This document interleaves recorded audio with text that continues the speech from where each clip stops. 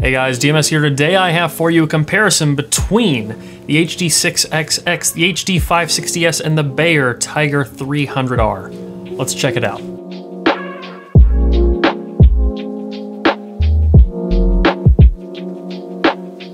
So these are all headphones that I have highly recommended the 6XX over many years and the 560S and the 300R over the course of this year, 2020. So let's talk about all three of these headphones since they're in a similar price range, which is the best for certain things, which is right for you if you're considering any of them, and what some of their strengths and weaknesses are across the board. I have a couple amps set up over here also. We'll get into amplification near the end of it. Let's talk about build first, then comfort, then sound, then amplification, and who these headphones are for. Before we get too far into this, I know that at least 40% of the people watching this video are not subscribed, so do me a favor, click that subscribe button. It only takes you about a second, but it helps my channel out significantly. I appreciate it. So build-wise, none of these are crazy exceptionally well-built headphones. They are pretty affordable, all things considered, in the headphone world, but they're still built well enough to last. The design of the HD560S is similar to the 598, which is certainly a time-tested headphone, as is the design of both of these others. This is a similar build to the HD650, HD600, and HD580, which have been around for, well, almost as long as I've been alive. And then the Bayer, well, it's built just like the DT880, the DT990, and many other famous Bayers that have been around forever. All three of these designs are relatively comfortable and relatively well built. Now, for my head shape specifically, I find the 6XX to be the most comfortable because it seems to cover the largest surface area with the most even weight distribution on my head specifically. The Bayer has round pads, which because of my large ears, the round pads could be a little bit taller, but I don't think most people are gonna be bothered by this since a lot of people like the comfort of the DT880 and DT990. Though I will note the Bayer does have the softest pads out of the three. And then in the middle, the HD560S is basically the same comfort-wise as the 598. It does have a softer piece up here on top with a notch out in the middle, which is nice. I imagine that as this headphone breaks in and the clamp loosens up and the pads soften up a little bit, the comfort will continue to improve on this headphone, though I will say the comfort on it is better than the vast majority of headphones on the market. So if I had to personally rank the comfort of these three, I would do it just as they're laid out here, with the 6XX being the best, the 560S being in the middle, and the Bayer being on the lower end of the three. However, they're all significantly more comfortable than most things in the market, as I said. This will vary depending on your head shape, depending on how long you wear headphones, so take it with a grain of salt. Now, two out of these three do have detachable cables, the 6XX and the HD560S. The Bayer, the cable is built in, so you can't take it off. That is one big downside for the Bayer, but it is kind of nice that it has metal yokes on it. And it's relatively easy to change out this padding on top if you want something different, like say a pilot pad or something like that. Now the Bayers are 32 ohms, the 560S is 120 ohms, and the HD6XX is 300 ohms. So it's pretty easy to see here which one is the hardest to drive to, since the sensitivities align accordingly as well. The 6XX takes the most juice. The 560S, you definitely need to run off an amp. You could get away with running it off of a computer or off a phone if you absolutely had to, but you really do need to run this off of an amp or maybe an audio interface. And then the TYGR 300Rs you can run off of basically anything. They don't really benefit much from a good amplifier. Something like the Topping L30 was a nice combination with these. They certainly didn't need the power it produced, but it was a very clean source to drive these. The 560S is a bit more amp specific than that. You can drive the 560S off most amplifiers, though it does benefit greatly from something that is solid state and clean. It's just high enough impedance you can use it on tubes, but tubes are really much better suited for things like the HD6XX. The 6XX is the most amp picky of the three. It's going to vary a lot more based off the sources you plug it into, and if you were going to use a 6XX and you're not going to be using it with tubes, you're doing yourself a disservice. You should be using tubes with the 6XX. It's a phenomenal combination. Now I'm going to set this Bayer aside for just a moment and talk about these two, since they are Sennheisers of the exact same price and they're of a very similar sound signature with just slight departures.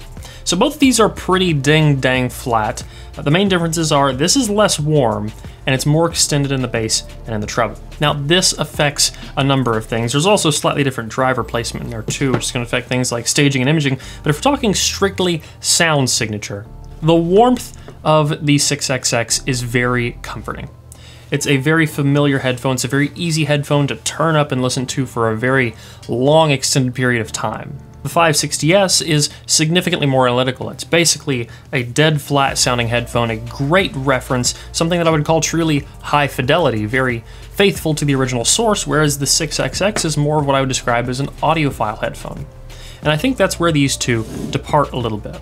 I feel like the 560S is a hi-fi headphone, a headphone that is meant to be accurate to the original reproduction of the song. It's something that is meant to sound like a studio monitor, something used for mixing, something used for critical analytical listening, and in that, it excels. It is one of the best headphones I've heard for just flat analytical listening anywhere near this price point. The 6XX is on the other end of the spectrum. It's a headphone that you put on because you want that warm, lush mid-range. You're going to sit back, close your eyes, and listen to some songs that you just absolutely love, and you're not going to pay attention to the small details. Now, that isn't to say that the 6XX isn't detailed. In fact, these two come very close to one another in terms of resolution, though I feel like the 560S certainly edges it out. And I think that those are the two areas where these are going to trade blows the most. The 560S wins in terms of resolution, it wins in terms of soundstage, in terms of imaging, but the 6XX wins in terms of timbre, in terms of its very, very luscious, warm mid-range and its vocal presence, which the 560S does actually come very close to, closer than any other Sennheiser that isn't in the 600 series. In fact, I would say the 560S does a better job of the trademark familiar things we love about the 6XX than, say, things like the 58X or the 660S. And in many ways, I could see people who like this headphone but want a little more would love the 560S. I know people who absolutely love their 6XX, but sometimes they want more bass. They want a little bit more extension in the sub-range. They want a little bit more sparkle on top, a little more treble, maybe a hair more soundstage, and that's what the 560S is. It's more of an extension of the 6XX, and of course we do lose a little bit of that timbre magic, but we're talking very small percentages and changes between these two. In terms of detail, in terms of the timbre, everything, I feel like there's maybe a 6 to 8% difference between these two headphones. You take out that 6 to 8% and they could be the same thing. But that's a good thing, because this is a headphone that's been so incredibly good that people have loved it for decades. And I'm talking about the HD600, the HD650, the things the HD6XX is made out of. And this is a new generation of that, just in a very, very slightly nudged different direction. Now we've talked a little bit about these, I want to bring the Bayer back into the mix. And I'm going to line these up real quick. So just like they were before, 6XX over here, 560S in the middle, and the Bayer over here. This is going to be in terms of sound. Not necessarily best to worst, but as far as the directions they lean. I feel like this is a true neutral, whereas this we start to roll off in the lows and highs. This we start to roll up in the lows and highs. The 6XX has the most narrow staging and the most vague imaging out of the three, whereas the TYGR 300R has the biggest staging and the best imaging out of the three. And then the 560S sits in the middle in perfect balance between frequency response, sound staging, imaging, everything across the board.